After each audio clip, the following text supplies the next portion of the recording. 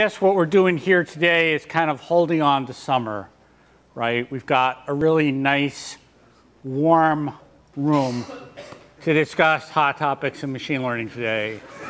So the thermostat on that wall says it's 79, and I told it that I wanted it to be 69, and now it's saying it's 79.1.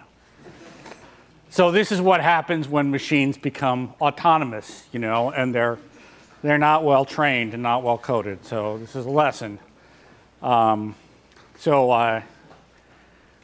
anyone feels like they're getting ready to like pass out or something, or you've got some like paper towels here, you can wipe the sweat from your brow. Okay, so some quick announcements. AWS codes should all be out. I think there's one person that still had a problem. We have a very complicated system which involves like several professors and TAs and multiple spreadsheets and different computer systems, but I think we might have gotten everybody. Does anyone still need an AWS code? 2 people? All right. Buwan is the guy you should contact. Ping Buwan. We'll sort it out. Yeah? Oh, you got him today. All right. Okay. Okay, so the wait list is almost looking manageable. I know it's after the ad deadline. I'll sign things. I think other people have to sign things, but really it's kind of up to me. There are like 25 people still on the wait list for 605. There are a bunch of people on the wait list for 805 that haven't sent me their CVs. I haven't checked to see how many duplicates there are. There are about 15 slots. Okay. So it's getting sort of manageable. What I'm going to do is I'm going to wait until early next week, because my experience is people drop kind of after the first deadline. That's sort of the last wave of drops. So my guess is probably the wait list will clear and everybody that's still kind of hanging in there will get in. So we'll see how that goes. I mentioned this Tuesday, the project deadlines for 805 have been posted. First one's not too long. You should be thinking about working in a team. So I think the optimal team size is like 2 or 3. That's sort of enough people that you can sort of split things up and you can collaborate and kind of have fun. It's good to work in a team. You learn a lot from your classmates, all of that stuff. If you want to do a singleton project, just you, then that's probably okay. I'd like to know that that's your plan in advance. There's some other instructions specifically for people that are doing a project. So basically, short story, have the data and have an idea of what you want to do within a couple of weeks. I'll take a week or so and give you feedback on that, and then you'll give me sort of like a final plan a week or so after my feedback. Okay, so that's the basic plan. On Monday, I will be in beautiful and exciting White Plains, New York. Okay, and then LaGuardia Airport, and God willing, Pittsburgh Airport. So I'm not going to have my regular office hours on Monday. Okay. So that's it for announcements. Are there any like administrative questions before I jump ahead? Okay. All right. So Tuesday, I told you what we're going to do for like the next few lectures. We're basically going to be talking about algorithms that you can implement using these sort of MapReduce systems. Okay. I talked through one in a lot of detail, an algorithm for testing a huge naive Bayes classifier where nothing fits in memory. The data set doesn't fit in memory. The classifier doesn't fit in memory. So you basically have to artfully move the data around so that you can do the operations you need to do. Okay? So I also kind of sketched an algorithm for Rokio. I talked about how you'd basically do a TF-IDF representation of documents, and then how you could use that to build a Rokio classifier. So if you think about what I'm doing, the next assignment, all right, the last assignment is due on Sunday at midnight. Okay? The next assignment is actually going out today. So you have time to look at it and think about it. The next assignment is going out today. So the next assignment is basically doing this naive Bayes classification algorithm on disk that I talked about Tuesday. And of course, that algorithm actually could be extended very easily. That core algorithm could be used for any large in-memory, on-disk linear classifier with only modest changes. And what I'm going to do today is I'm going to talk about a bunch of different algorithms. I'm going to continue talking about the other thing we talked about on Tuesday, which is abstractions for MapReduce. So I talked about some of these abstractions. I talked a little bit about how you'd implement them. So most of these things, it's pretty obvious how you map these into MapReduce, pardon the pun. There's a map operation where you basically change each row with some function. There's a filter operation, where you filter things out of a row. There's this flattening operation where you take something like, let's say, a sequence of tokenized documents. So each row in your table is a tokenized document, and you turn it into just a long sequence of tokens. And then there were some things which correspond much more closely to a MapReduce operation. So there's a grouping operation, which is what you do. You generate a key, and then you sort things. That's a way of grouping things. So this is basically that kind of operation that happens in the shuffle sort phase in a MapReduce operation. Okay? And I also talked about another very useful abstraction, the join. Okay? So join is a way of basically moving information or collecting information, aligning information in two tables. It's a database concept. There are a couple of different ways of implementing this. One is with a map side join, one is a reduce side join. I talked about those Tuesday. So this is kind of where we are. So today, we're going to take these abstractions and make them less abstract. I'm going to talk about some very concrete implementations of these abstractions. All right. So that's the plan for today. So we're basically going to talk about a couple of implementations. One is called pig, and the other one is called guinea pig. So I'm going to be kind of going back and forth between them. And let's start with pig, which is the one that everybody uses in industry, or the kind of most widely used one in industry. All right, so this is a concrete implementation of these operations. So this is, this sort of language is often called a data flow language, all right? So each one of your primitive steps here is describing how you're going to transform data, and that's separate from a kind of normal imperative language where you describe in more detail at a lower level what you want to do.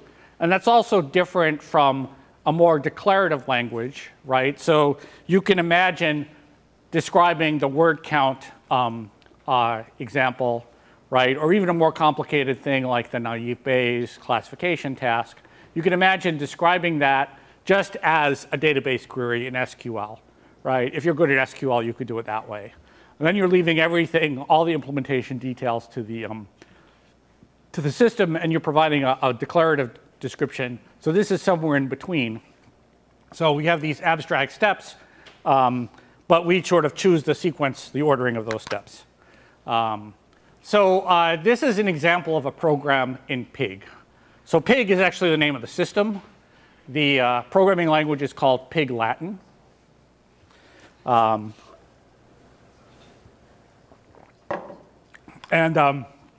This is basically the word count example that we know and love so much.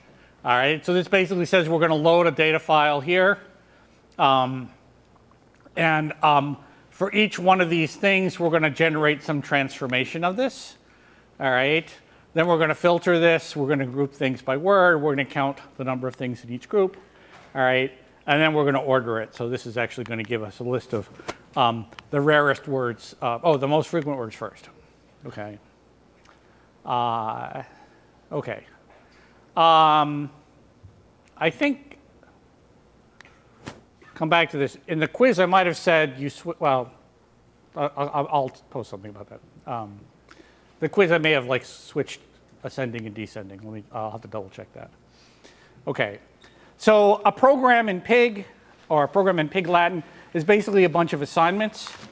The left hand of every assignment is a relation. Okay, so it's the name of a set of things. In most cases, the ordering of things in that set doesn't matter.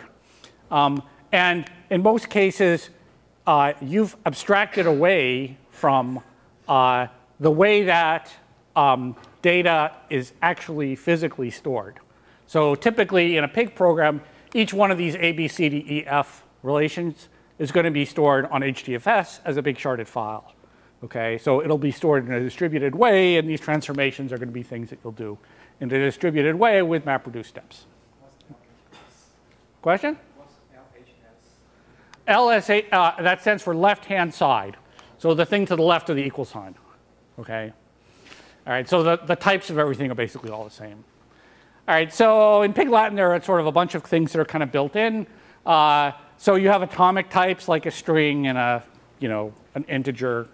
And you have compound types that are built up from those. So there's a tuple.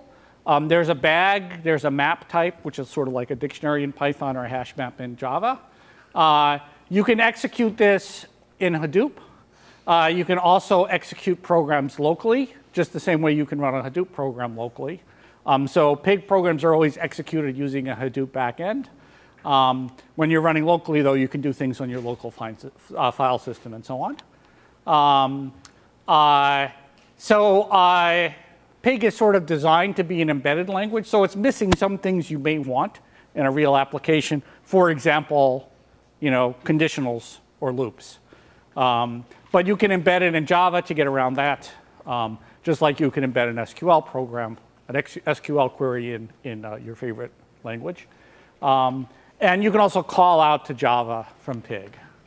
So let's just kind of talk through some of these steps. So first we load this. So this is going to give us some relation. Kind of by default here, each entry in this relation is just going to be a string. Okay. So $0 is the name of that string here. Okay. So when I say tokenize this thing, converting it to a character array, then I'm basically breaking that into a set of words. This is some built-in function in Pig. There's a fair number of built-in functions. You can define your own functions in Java and link into them if you're missing one. Okay. So flatten is kind of weird. All right. Flatten is the analog of doing the flatten in a map step. And it basically applies to the next step of the process. So here we're going to generate not lists of tokens, but flattened lists of tokens. All right. And we're calling them, this is going to be stored in the relation B. All right. So the fundamental elements in a relation in Pig have fields. So this is the name of the field. So the things in B are going to have one field called word. Okay.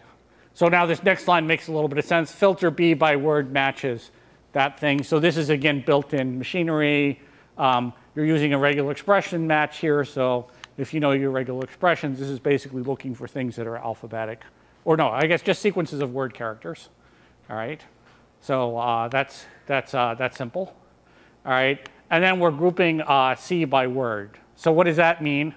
What we're going to do is we're going to construct a new set of tuples that are a new set of rows in the next relation, D. All right.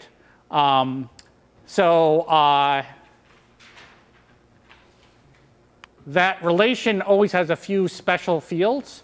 So the set of things that you've grouped together are stored in the field group. Okay. So what does that mean here? So the next step here, we're going to look at everything in D. So we're going to go for each row, and we're going to generate a record which has two elements. One's going to be called count, and one's going to be called word. All right. Group is the thing that we group together. Okay. Right. And C is basically a counter. Right. So this is going to be the count of the number of instances of that word. All right. The last thing is we're going to order it by the counts descending, so we'll have the most frequent words first, and we'll write it out. Okay. Yeah. Are we iterating in the second step, the line or file for each? In this step right here. Yeah. What are we iterating? You're iterating over lines in the file, right? So there are a bunch of different ways to load things in, but kind of the default thing, it's going to load things in sort of string by string, where each string is a line. But what if we load a pass instead of a file in the first step? In this case, we are still iterating by line. Yeah, you would be iterating line by line.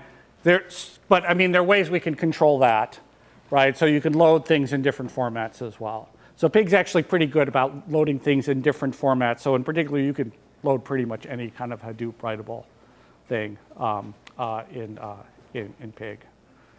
So, yeah. Question? So, is each step in this whole workflow a MapReduce job? No. Okay, they don't correspond immediately to a MapReduce job. Okay, they don't respond one-on-one to a MapReduce job. Okay, so that's a great question. Okay, so Pig is basically a language that's designed to be optimized. Okay, in fact, you can use Pig interactively. There's an interpreter called Grunt, and when you type these things in, basically nothing is going to happen at any point, except that it's going to take that next step and say, oh, okay, I'm going to add this to basically my execution plan. All right, and there's some small number of things, and this one I think store is the first one. There's some small number of things that force Pig to actually go and execute things. All right, so when you type store, it's going to look at its current execution plan. It will optimize it as much as it can. All right, and then it's going to take that optimized thing and execute it and do the store. All right, so it's a lazy operation. Okay, one thing that's a little bit frustrating about Pig when you're using it is when you're using it interactively, it's sometimes a little bit hard to predict whether it's just going to be like carriage return, it's that it's the execution time, no delay, or it's going to spawn off some MapReduce thing. And you're like, whoa, guess it's time to go get a soda. There was another question. Yeah? When you're talking about relations, like you said A through F are relations. Yes. Are those kind of like lists, or are they more like tables that we're using, like thinking about? Yeah, so that's a good, so to what extent are these things like database relations? To what extent are these things just like an unordered set of like objects, right? So they're like the rows in a database in that they all have fields, okay? They're not, indexed, they're kind of designed to be streaming, for you to stream through them, so there's no indexing step. It's a fairly lightweight. It's also the case that you can have things that are sort of like some sort of nested object. So one of the fields could be, let's say, a tuple, right? And the tuple could have tuples inside it. All right. But you're naming the fields here. You're naming the fields with that as, right? Kind of like in SQL. All right. Also, just to jump ahead a little bit, when I explained the syntax of Pig, so I've done this a couple years now. When I explain the syntax of Pig, people are confused. When I think about the syntax of Pig, I'm also confused. So the assignment you're going to do is not going to use Pig, but it's going to something a little bit tighter and cleaner, which we're going to get to in a couple of slides. All right, a little bit later on. Okay, so I guess the strategy here is I don't want to spend a lot of time talking about sort of the technical details of Pig, although those are both great questions, because I want to kind of move on to the stuff that you're going to need for the assignment. All right, so this is Pig's example. Here's some other things that you can do. So there's a load as where you can give it a schema. So you can basically tell it how you want to structure the data. The map process is basically for each, and then there's the name of some relation, generate, all right, and then you basically describe a new row, right, by naming the fields, right, and saying how to compute each field. This we'll talk about it a little bit, but it's got some nice tools for sort of debugging what you're doing and understanding what are the structures that you're creating. So you can do a group, all right? Often in a group, after a group, you'll do something which includes some transformation of that data with like a for each, all right, and some sort of aggregation like a sum or a count, all right. So the kind of pig convention for expressing a map reduce is you'll have a group and then a generate, right? And the generate is what actually does the reduce operation. And those things get optimized together, which is important because you have a program like this. You don't actually want to create an object which is a group of all the instances of each word if you can avoid it. It would be better to sort of, as quickly as possible, go to what you really need, which is just the number of things. So there's a join, and you can control how that join works. There's a cross product, which is like a join, except you don't have any keys. So you just pair up everything every other way. You usually don't want to do that. Sometimes you have to.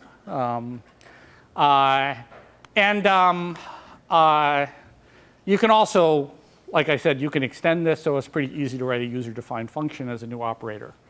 Or you can write a user loader, or you can write a new aggregation operator. It's a fairly extensible language. And I guess the key thing is when you're thinking about where the map reduces are, they're usually, it's a sequence where there's a group and then a for each and then some aggregation. Yes? What exactly does load does internally? Like all the load? So when you type in load, nothing is going to happen, right? If it's doing it interactively, that's basically the first step of the plan.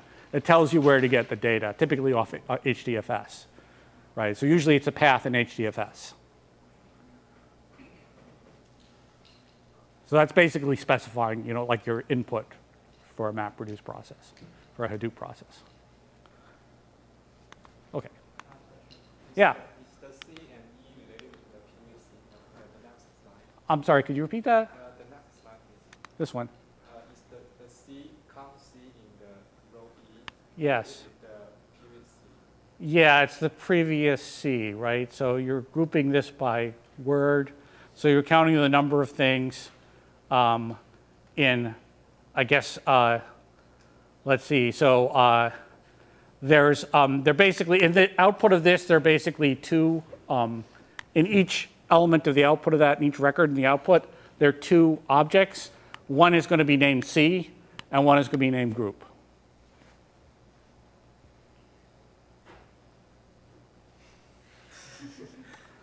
Like I said, it's a little confusing. So in this particular case, the optimizer is going to compress these steps into one map reduce. And it's actually going to compress this whole sequence into one map reduce. So you can basically do all this. You can flatten, filter, and then do the grouping basically in one map step. All right? Grouping by word is just basically using those as keys, right? And then in the reduce step, you're going to basically produce the count. So you'll reduce the list of things to a count. And the optimizer will do that. Okay. All right. So here's a bigger example. All right. So just kind of going back to my kind of abstract notation. I had a couple of operators, map, join, right? Map is like generate, join is like join, group by. And I had some extra syntax, which basically let you specify a map reduce operation. And then distinct is going to remove duplicates. So this is a two-slide implementation. So we take the data and we first basically, I'm starting out with pairs like this. So my original data, I just have a doc ID and a term, a doc ID and a term. So it's just a big pile of pairs, okay? So I've already done a little bit of pre-processing in my model. So we take these things, we eliminate duplicates, and then I basically, do a term count process in there. So this will now tell me what the document frequency is of every term. So document frequency is going to be pairs like this, okay? Then I'm going to take all the document IDs, all right? And I'm going to count how many there are. So it's the same sort of story. I'll basically group them by some constant function. That's a 1 here, all right? And we'll end up, after I do my map reduce, so the key will be this constant that I used in my key. And then the sum will be the number of documents, okay? So here I actually just want to have one reducer because I want, at the end of the day, I just want to get one single count for the number of documents. All right, then I'm going to take the document term and the document frequencies and join them together. All right, and after I join them, I'm going to reformat that. Let's see, so this is the aggregation. I forgot about that, that we're doing. That's that thing. After I do this, what I'm going to do is I'm going to do a couple of joins here. So I'm going to join in the document frequency. All right, and then once I get that join, the output of this join will just be, you know, a pair where the first element is the first row and the second is the first relation. Second element is from the second relation. So the pair looks like this. I've got a document ID and a term and a document frequency, right, from these two relations. And I'm going to basically turn those into triples, you know, discarding the extra term. All right, so now at the end of the day, I've got things where I've got a document ID, a term, and the document frequency. All right, now I'm going to just do a little bit of math, okay? So I've got this number of documents, which I need to compute the inverse document frequency. All right, so I pull that in by doing a join. All right, then again, I'm going to do this little replacement of the output of the join, so I get triples again. So now I've got document ID term and the IDF of the term, okay? So this is that vector U I had, the unnormalized document vector, all right? And now I'm going to basically compute the sum of squares for each of those guys, all right? So I can normalize things, and then I'm going to basically take those normalizers, which are indexed by document ID, do a join, and now I can actually sort of give you the normalized thing, all right, again, as a set of triples, all right? So that's the process I proposed in this abstract syntax, okay?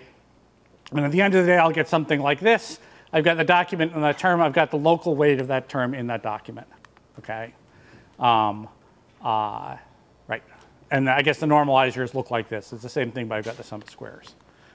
Okay. So this is an implementation of TF-IDF, conversion to TF-IDF in PIG.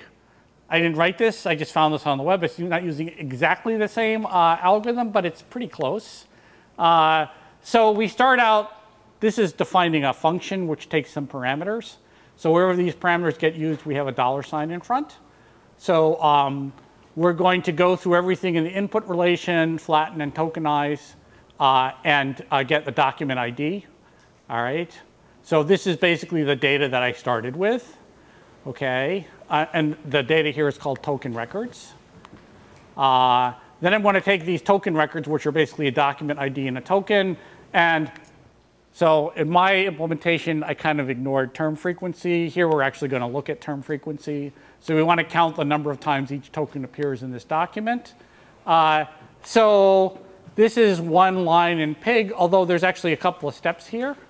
There's a group that's been done sort of as an internal parenthesized substep here.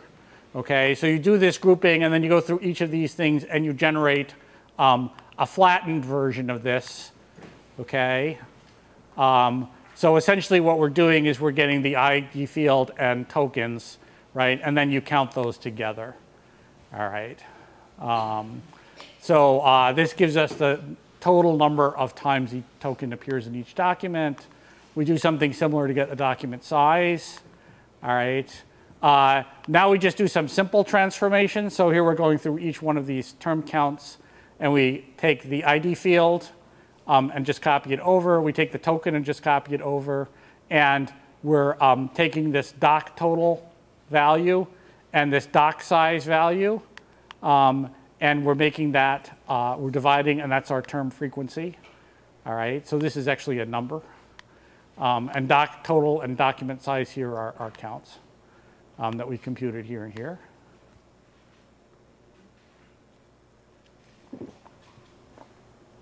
Then the next thing we're going to do is we're going to compute the document frequency.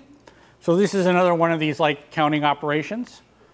So we're going through and basically, again, going through grouping things by token, so we can figure out how how many times the tokens appear in different documents. All right.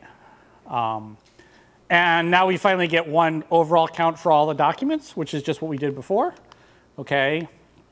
So this will generate a record, and it just has one field, total docs, and the name of the record is ndocs.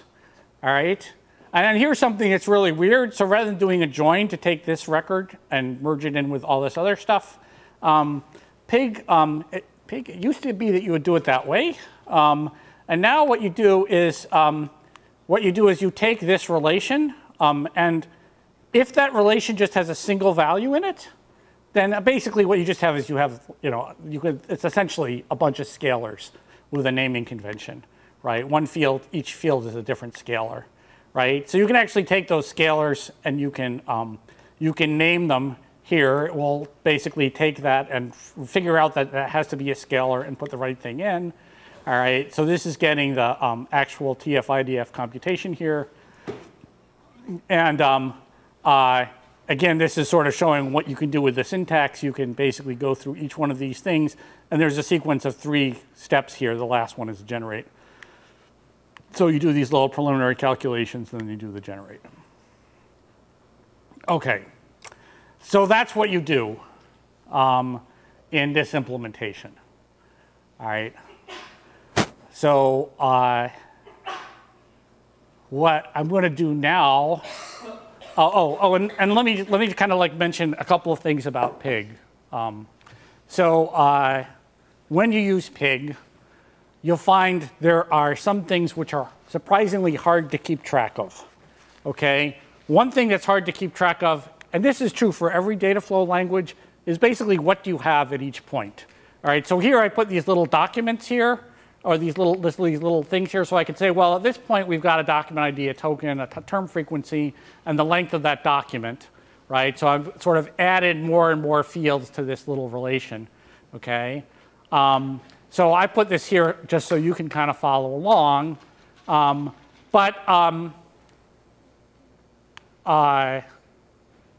Pig has its own way of introducing fields to denote the output of a join and the output of a group. If you forget to name something, it'll come up with an arbitrary name, so you can use things like $0 if you don't have a name for things. So it's often hard to kind of keep track of what each of these temporary relations hold and what they look like, and that's an easy way to make a mistake, okay? That's an easy type of error to make. So one thing that Pig lets you do, and it actually does a pretty nice job with this, is it lets you, even as you're basically just kind of going through without executing anything, before you execute something, you can ask for information about the schema for things. Okay, so this is another program. I'm sorry I didn't do it for the TF-IDF thing, but here's a relation called foreground phrases, and it's telling you what's in it. Okay, so it's a record. There's one field called XY, which is a pair. There's an X and a Y, and those are both byte arrays, basically strings. All right, and there's another field C, which is an integer. Okay, and if I ask it to illustrate that, okay, then what it will do, even if it hasn't actually executed things, it'll run through a little bit of a small sample of the data to give you an indication of what sorts of things might be in that table. So if you're trying to figure out, well, what's X and what's Y, right? Then you can call this illustrate command, and it will give you, what looks like, in its ASCII graphics-y sort of way, what looks like an illustration in a database book that tells you what the structure of that thing is. All right. So FG phrases is going to look like this. All right. There's one value here and there's one value here. And to figure out what it was, it had to construct an FG phrases 1, which has this other value. OK. So this is one nice thing that, that Pig has. All right. So I used Pig a couple of years ago for this class for an assignment. And a lot of people didn't like it. And I actually, as a professor, you want to introduce students to the kind of core concepts, but you don't want them to spend a lot of time in the classes where they're really kind of focused on learning things, dealing with sort of whatever the ugly warts and idiosyncrasies are of, the tool you've chosen to illustrate that. So I taught students how to do pig, but a lot of students weren't happy about it, and I wasn't all that happy about it myself. I spent some time doing something which is much more lightweight, less scalable, but a bit easier and cleaner to understand. So guinea pig is basically something a lot like pig. It's implemented in Python. Okay, it's very lightweight. It's less than 1,500 lines for some version. I'm not sure what version. It might be a little bit more than that now. Less than 2,000, let's say. Okay. What it does is what it streams through every relation is just a Python data structure. How many people in this class have used Python? Okay, how many people have not used Python? Okay, you guys are going to have a great time, right? It's a beautiful little language. It's a very useful thing to know. It streams Python data structures, okay? So there's no idiosyncratic language to learn for tuples and bags and maps and so on. It's basically just what Python lets you write down. And those structures are actually pretty easy to read. So a tuple is just parentheses with commas. A list is just with square brackets instead of parentheses, okay? So there are no records. There's no notion of a record. Everything that you operate on is basically just a Python object. There are basically two backends for guinea pig, all right? And this was also done deliberately to kind of make a pedagogical point. So you can either compile something to a sequence of shell commands, right? And those shell commands basically involve calling a Python program to do the separate steps of the computation and sorts, all right? So they're basically just stream and sort commands. And then they run purely locally. You can run them on, a laptop, anything that will support Python and has access to like Unix sort, okay? So you can run them on a Mac or a Linux box. Or you can turn it into a Hadoop streaming pipeline. So you can also run it on a cluster in Hadoop. So when you're doing it locally, it's actually very easy to look at the intermediate results, okay? And it's also easy to look at parts of a pipeline. So this is kind of my page for guinea pig. There's a tutorial, a bunch of examples, and I kind of encourage you guys to kind of look through that to get started. Okay, so some advantages of this. So the things in pig aren't tremendously complicated, but they're a little bit different from most other languages.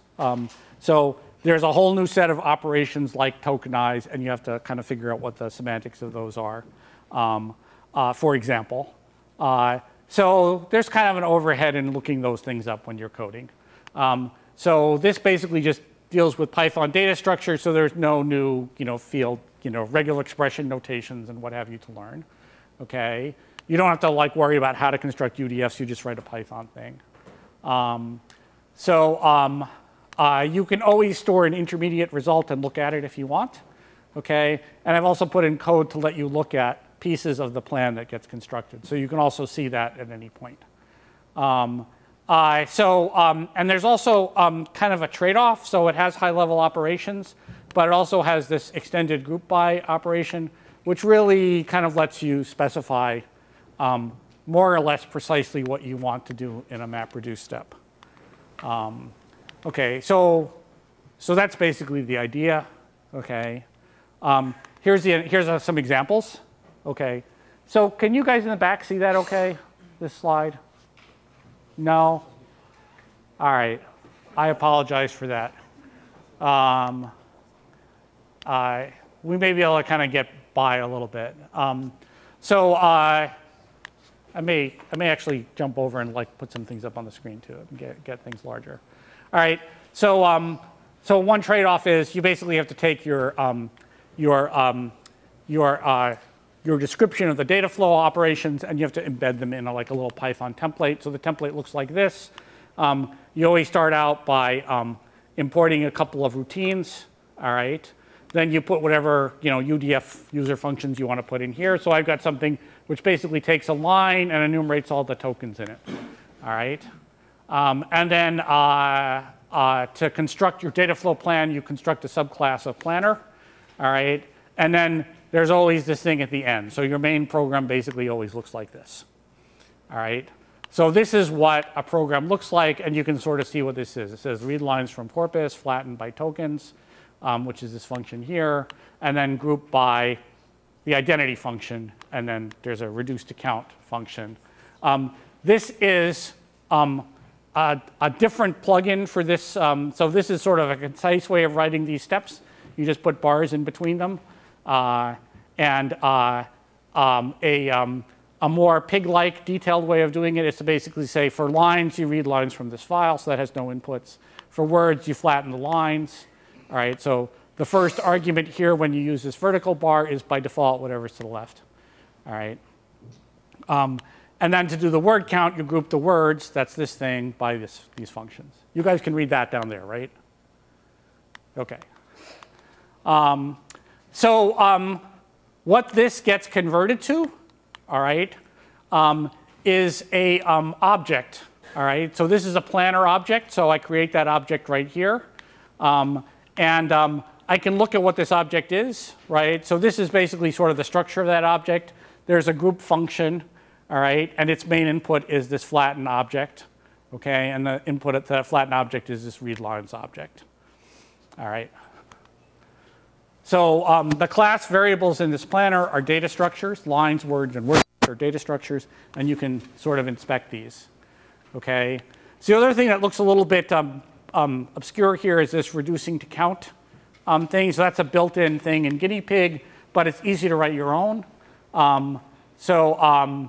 You could also define this as basically a new reduced to object, all right? And that takes arguments, it basically takes two functions.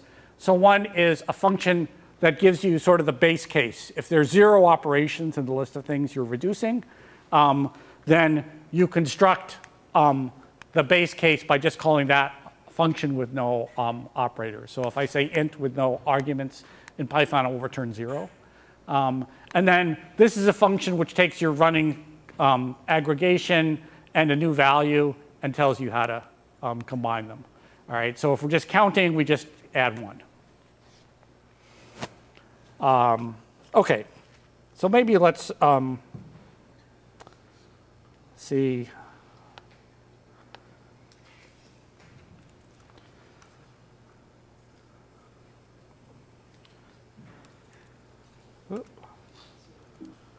Okay. Okay. So this is the program, okay, and just to sort of give you an idea for how you run this. So the only thing I really need here for this to work is guinea pig. I need guinea pig.py to be on my path, or my Python path. Here it's just in this directory, which works. All right. And the way I invoke this is I just invoke my little main program here. If I do it without any arguments, it will give me a little bit of a help. All right, so it sort of tells you what the options are. One of them is list, right? So list will tell you what are the intermediate data structures that you've defined. If they don't correspond to things that have like a name in Python, it'll sort of make up a name for them. All right, I can also look at what one of these data structures is. So if I want to look at the word count data structure, right, then I'll get this, okay? So this is a little bit hard to read, right? It's just some unknown little function here. It doesn't know how to describe that. But word count takes words as input and lines. I can also sort of find out exactly what this is going to get compiled to. Oops. If I can type, which I can't, apparently, right? So these are the tasks. So this is the first task. There's only one, right? And it sort of tells you what the different steps are, all right? And then I'm doing this in kind of local mode, all right? So it tells me what the shell command is that will do that. So the way this system will actually execute the individual steps is it will call your main program. Okay, so it constructs a shell program that's going to call your main program again recursively. All right, and with a little bit of extra arguments. So typically there's a do operation, which basically tells you what it's going to do, all right, and what view it needs to do it for. So these things basically define the step, okay? And this is where it gets its input from, then it does a sort, and then it does another operation here, and then it writes it out to a place, all right? So if I tell it to store that, then it will go ahead and execute that, and where it's stored is in this, by default, subdirectory gpig views, all right? And it's always stored by the name of the Python variable you gave it. So with a .gp argument. So this is what you've got, all right? So it is outputting here Python objects. They're all tuples. The first one is a string, and actually this is a little bit confusing because some of these strings start off with a single quote. Maybe I should do the tail of this. Those will probably look normal. Right. All right. So Zionism, here's a good one. All right. So the first thing is a string, and the second one is just a count. All right. Okay.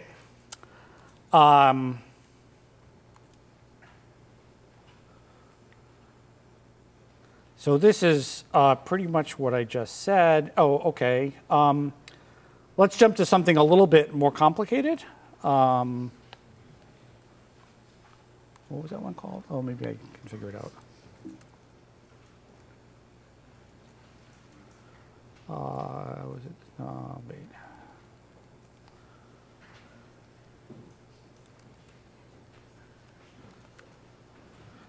Nope, that's not it.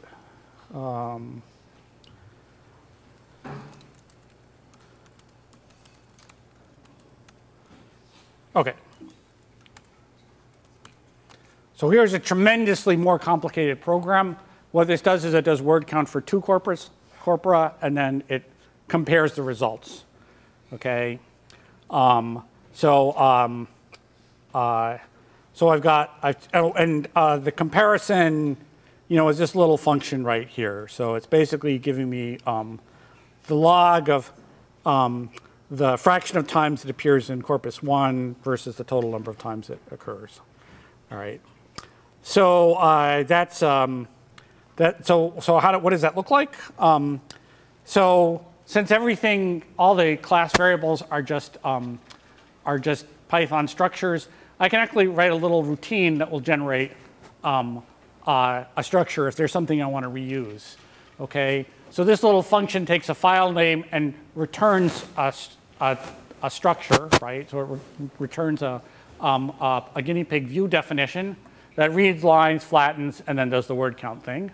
All right, so I've got 2 of these things, a pipe for the red corpus and one for the blue corpus.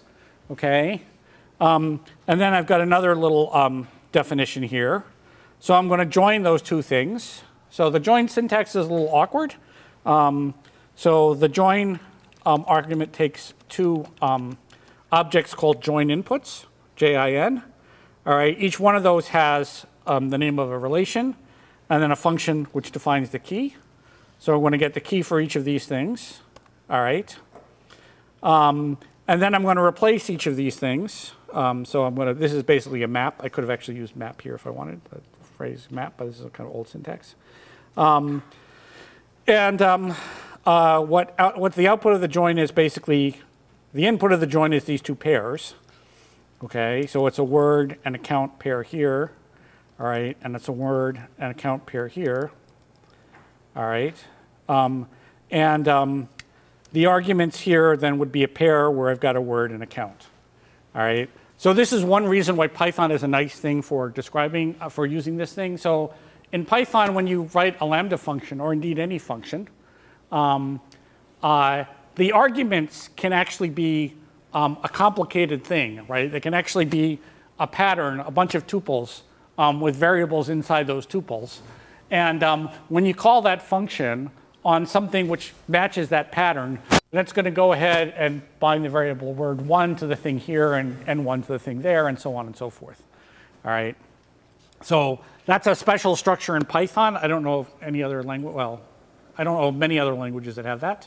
But it makes it very convenient to define these things. And then the output will just be a function which just has the word and then that score function. All right. And then format is basically just like a replace, except it sort of knows that it's not going to write the output as a Python data structure, but actually as a string. All right. So it'll take that and basically take this argument, this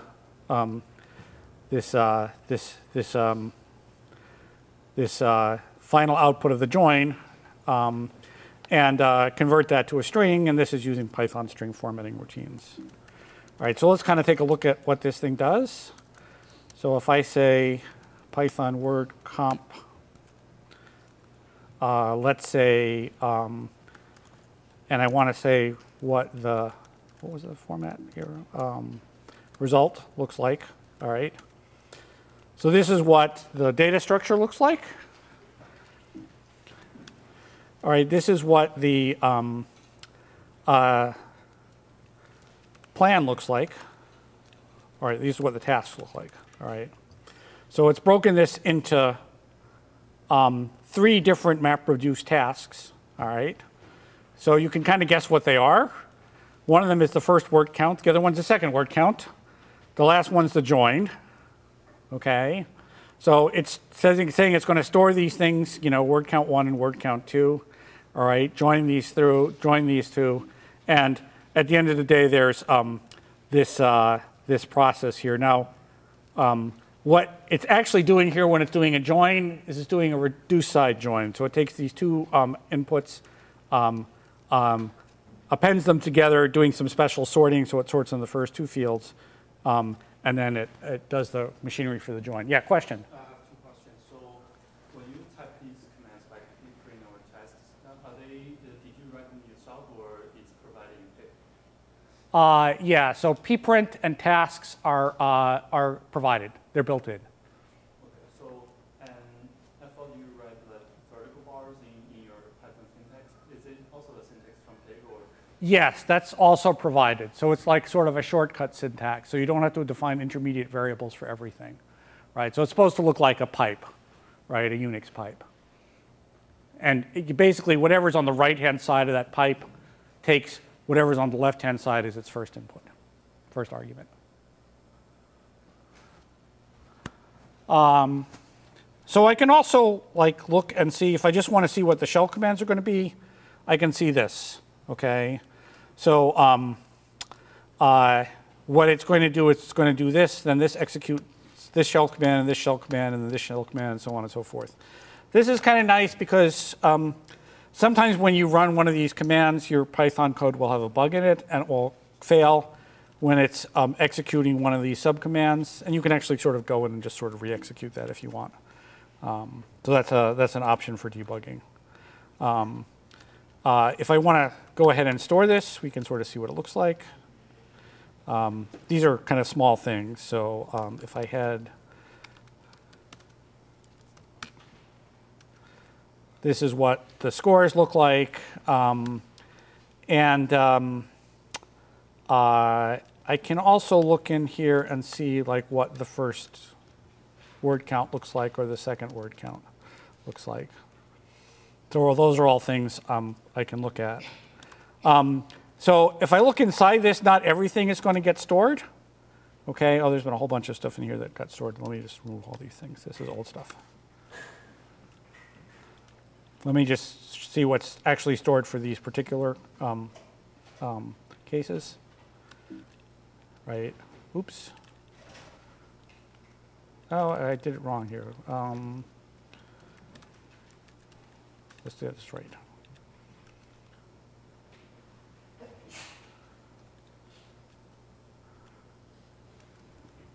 Okay.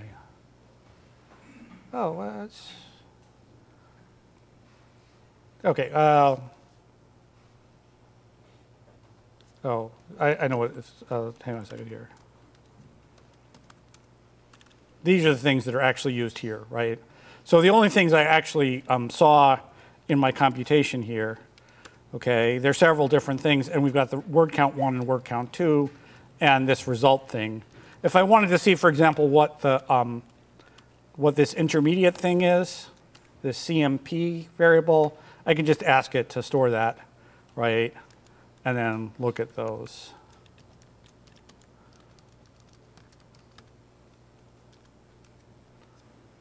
So that's the sort of underlying Python thing.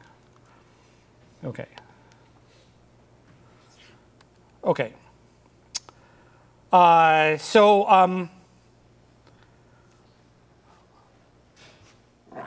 The full syntax for group is probably worth talking about a little bit. So there are 3 arguments here. One is by. So that's basically pulling out the key you're going to use for the grouping. All right. And this corresponds 1-to-1 to a MapReduce process. Okay. In the MapReduce process, what you'd be doing is you'd be outputting a key and a value. All right. And it's going to sort things together so that everything with the same key sort of gets output. So the default thing that's the value will just be the identity function. So you'll group by the whole row or the whole object. But you can specify that here we're going to basically use as a key the first K letters of the word. So we could just use, say, sort things by the first letter of the word or the first 2 letters of the word. Then you say retaining. So this is what part of so by default, when you do a group by, then the output will be a set of objects, and they'll all be pairs. The first argument of the pair will be the key you use to group by, and the second argument will be a list of all the values that go along with that key. And the values by default, the values are whatever is output by retaining. Okay, by default, again, the value is the whole row. Okay, but you can decide to just keep a little bit of it. So let's say I've got a whole bunch of word counts that I've constructed, and what I basically want to do is I want to sort of see which, one-letter prefixes are most common. So I can make the by field be just the first letter, so K would be 1. All right, and then I would just take the count of that word. Okay, so I've got the first letter as my key, and the counts will be the values. All right, and then finally there's the aggregation, the reduce command, right? So this would basically give me a count by prefix, okay? And again, this you can do this by writing a slightly more complicated reducing to function, right? So rather than just saving the count, you could do the default, which is to save the word count pair. That's what the input to that would be. All right. And then you could write a different reducer where basically, you're accumulating integers, and whenever you take a new word count pair, you just basically add the count, right? So that would also work. But this is a little bit efficient and sometimes a little bit easier to see what's going on. Okay. So questions on this? Can you explain the reduce to? The reduce to?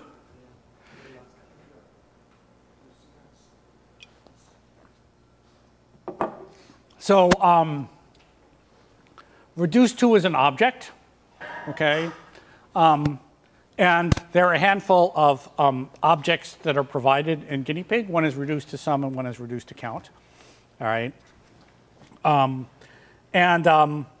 The way they work is basically very simple. If you want to define a new object, you basically have to give it 2 arguments.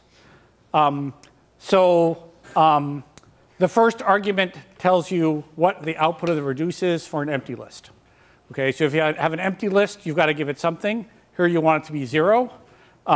So it's kind of convenient in Python to just specify the type of the thing. And type is actually a function, and if you call it with 0 arguments, it will just give you 0. So that's sort of like a Python pun if you want, right? Yeah, it's called. You call it with 0 arguments in order to create the. Can't I pass something, for example, 1 or 2, or do I have to No, but you could write a 0 argument function that just returns. You could write lambda colon 0. That'd be fine. That would work perfectly. Okay. And then the second thing takes in the running sum and the next thing in the list and increments the sum. I think you should delete one right parent, Right. actually, you should delete one right parent because the parents is not match. They don't match. In a non-text expression. Oh, yeah, you're right. That's right. This is not right. There's 2 open parens there, or 3 open parens, and then 4 closed parens. Yeah, okay. All right, so where's the extra closed paren? You should delete one near the word counts. This one. Or that one. Either one, right? Okay. Yes. I agree with that. So much I'll actually do it. Okay. Okay. Anybody else?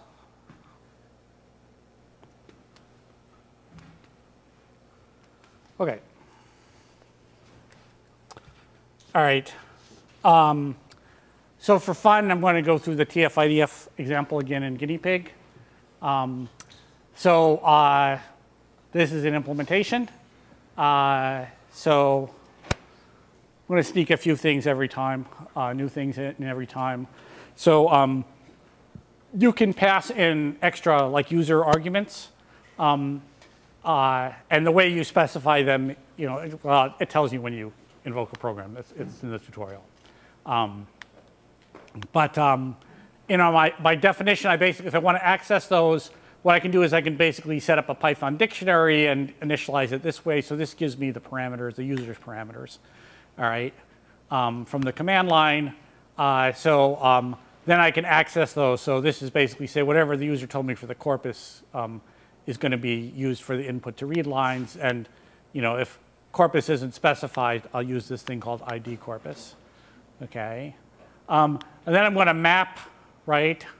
Okay. So this map function here is going to replace the ID corpus with something which essentially takes the line and splits it by tabs. Strip just drops the trailing new line. Okay, so the output of read lines is going to be a string per line in the file. And here I just basically turned that into a tuple split by new lines. And then in the next line, I can sort of see I'm expecting that tuple to have 2 parts, the document ID and the text. What I'm going to do is I'm going to tokenize that. All right. So this is a tokenized version. So ID words is a tokenized version of that. And then I'm going to do a flatten operation. Okay. So flat map is the name for that. This is a little bit confusing here. So there's a Python routine. There's a Python primitive called map. So it's nothing to do with MapReduce except that the map in MapReduce is taken from that kind of functional programming thing. And what that does is it takes a list as its second argument and it iterates over some other function and applies each of those functions. Okay. It's going to go over each word here in the words argument. That's the second argument here. And it's going to pair it up with a document ID. So this is giving me the data that I started with for my TF-IDF example before. Okay. So there's that. Now there's the document frequency. So this is pretty much exactly what I had in my little abstract model. All right. So I'm going to take the distinct data, group by terms. I'll just keep the document ID and I'll count how many times each one appears. Okay. And now I want to count the total number of document IDs. All right. Here I'm outputting a function, which here is a string ndoc instead of the number 1. But otherwise, it's exactly the same as I had before. All right. Now I'm going to do a few joins, okay, and maps. So I'm going to join these the document ID in terms with the term frequency. This gives me exactly this pair. Okay, so one little hitch here. So Python's way of taking structures as an argument is somewhat limited. So I use term twice because they're the same value in my example. If I do that, Python will complain. So I have to give them the different variable names. It doesn't know how to sort of check that two things appear twice in that structure. So I call these two things. I've given these two different variable names, but I'm doing the same transformation. Okay. So all right, here's the new thing. Okay. So the next thing I want to do is I want to do a join. All right. I want to join in this ndoc relation, which just has this one value, the total number of documents. All right. So there is a join operator. I could do a join, which is what I did in the sort of abstract case. But this isn't abstract. This is real. If I type in join, it's going to do a reduced side join. So basically, it's going to pair up those things every possible way. It's going to sort them so it can get all the keys together, right? And then it's going to basically do a reduce that will sort of construct the tuples of the join, all right? And maybe we can do something a little bit faster in this case because this is just a tiny little relation, okay? It just has one row in it, right? The natural thing to do here would be a map side join, all right? So Python has this special syntax for a map side join. Actually, I guess I'm going to kind of go through this later. Let me use for the people in the back here. Let's kind of step through what these pieces are.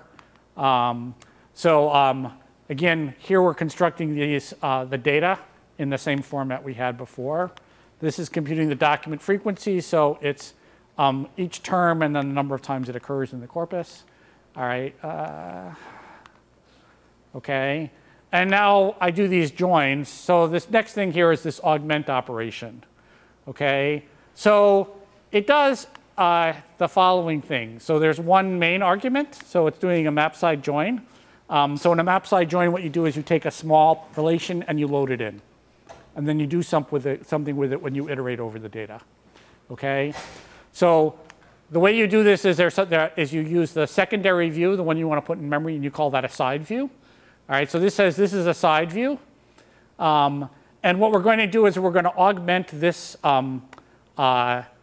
input to the join. Okay, that's these triples, document term, document frequency, all right, with the contents of that side view.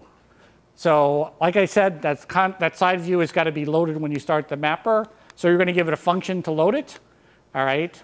So this is a built-in routine that will basically take that's an argument of file, and it will verify that it just has one row and return that one row. Okay. So here we'll just get an integer, right, as the side view. So what happens in the next step, the output here, this udoc3, basically it's going to be as if it was the output of a join, all right, because we're emulating a join here. And what I've joined in, the second argument of the join here is basically whatever object I loaded here. Okay, so it's not going to be like the relevant. If this is a big relation that you want to join against, then what you're going to get here is the second argument will be that whole relation as a Python data structure, as a list of objects, if that's how you decide to join it. Here, there's only one thing, so you're always going to get the same thing as you go through.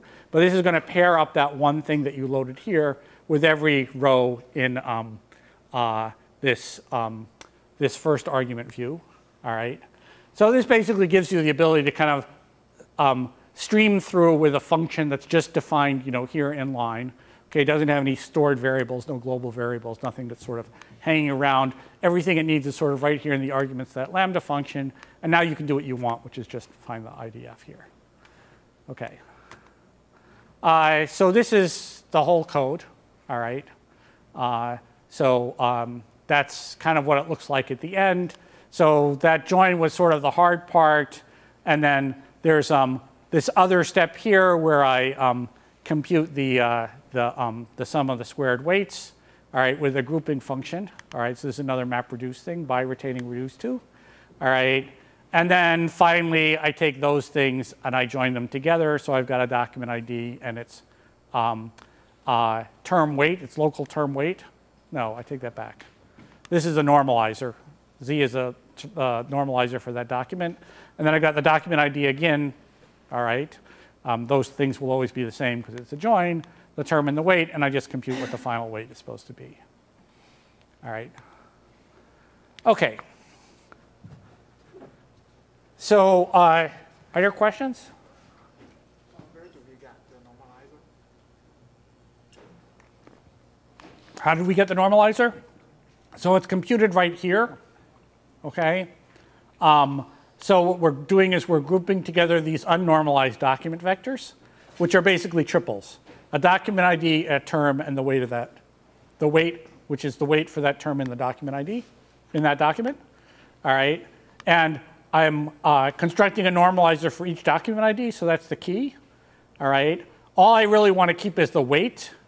Actually, I'm going to keep the square of the weight, because I want to get the square root of the sum of squares of the weights, the Euclidean distance. Right. And then I'm going to just sum those things up. So this here is the way I get the normalizer. Does that make sense? OK. OK. Yeah, once again, I'm going a little bit slower than I expected. But I think, actually, I'm going to plunge ahead a little bit. And we'll finish up on Tuesday, or go a little bit further on Tuesday, I guess, next week. So I'm going to talk about another algorithm. So this is actually one of my favorite algorithms. So I got really interested in this like sort of problem in the 90s. What I'm going to talk about for a little bit is something called a soft join, or sometimes a similarity join. All right. So I want to spend the next 5 minutes, and then probably some of Tuesday, talking about methods for solving this particular problem. This is very closely related to k-nearest neighbor type things. All right. So I got interested in this problem because I was interested in matching up data from different sources on the internet. So one particular problem you have when you look at that sort of data is that the names of things aren't always completely consistent. So one place you might have Carnegie Mellon, some place you might have Carnegie Mellon University, right? Sometimes you'll have Carnegie with Mellon with a dash, sometimes you'll have it without a dash. Sometimes it will be capitalized, sometimes it won't be capitalized. So there are lots of small variations in the way names are used. So in a real database, of course, you have an object identifier, right? So whenever you want to talk about CMU, you have like object identifier 137, right? It's some internal thing that you use so you can be perfectly clear about it. If you take two databases from different places, they won't have those kind of consistent keys. So figuring out whether two names refer to the same thing is actually a complicated problem. I guess I won't read this, but you might want to read this if you're like getting bored taking the quiz or something. This is from this great book called True Names. So in this story, it's basically a whole bunch of hackers. And the way you get power over another hacker, and they're like wizards in this story, right? It's like the age of magic. You know, hacking is like magic. The way you get power over someone is you figure out their true name, right? Which is, let's say, their Andrew ID, right? So, you know, an actual identifier for that person, and then, you know, they're in trouble because they've been doing illegal things, and you know all about them. So, so this is basically the issue when you're looking at data, you know, from the web. You might get a whole bunch of knowledge bases, and particularly I'm thinking about things you've basically scraped off websites. So how do you take those things and set them up so you can do joins across multiple knowledge bases? So they'll probably have human readable names for the objects, but they may not have consistent identifiers. Okay, if you're very lucky, they might have, you know, IMDb database, movie database identifiers, or something like that, but often they don't. And these can actually be pretty difficult problems. So back in the 90s, I looked at this in detail in a couple of cases. So one was educational games.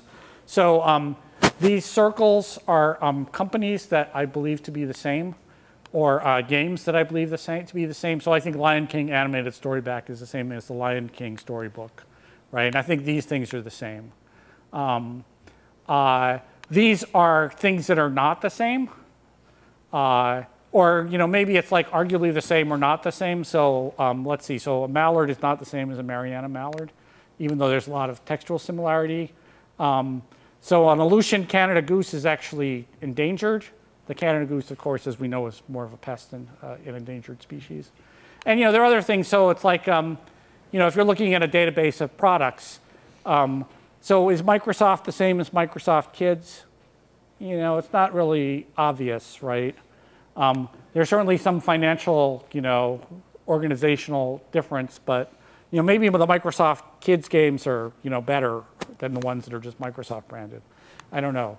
So whether you consider two things the same is to some extent application dependent or query dependent.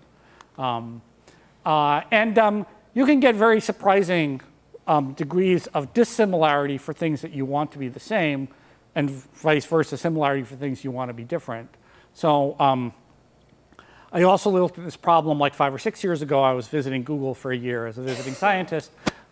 So here in Pittsburgh, one of the big problems, one of the big groups works on shopping, right? So if you want to do comparison shopping, you have to know whether two products are the same or not, okay? So these products are actually very different, okay? The only thing that's different about them is these characters right here and these characters right here, okay? But one of those tables is 4 feet long and one of them is 8 feet long, okay? So one of them is going to fit in your apartment and the other one won't. The other thing, and these are also things which are, if you kind of sort it out, are in fact the same product, right? It's some kind of film camera, right? I don't know what it is. It's some camera gadget, right? And if you work it out, those are the same, but they actually look quite different textually, right? So this is a non-trivial problem, and sort of figuring out what it is that makes things the same or different in general is a difficult problem. Oh my God, what happened here?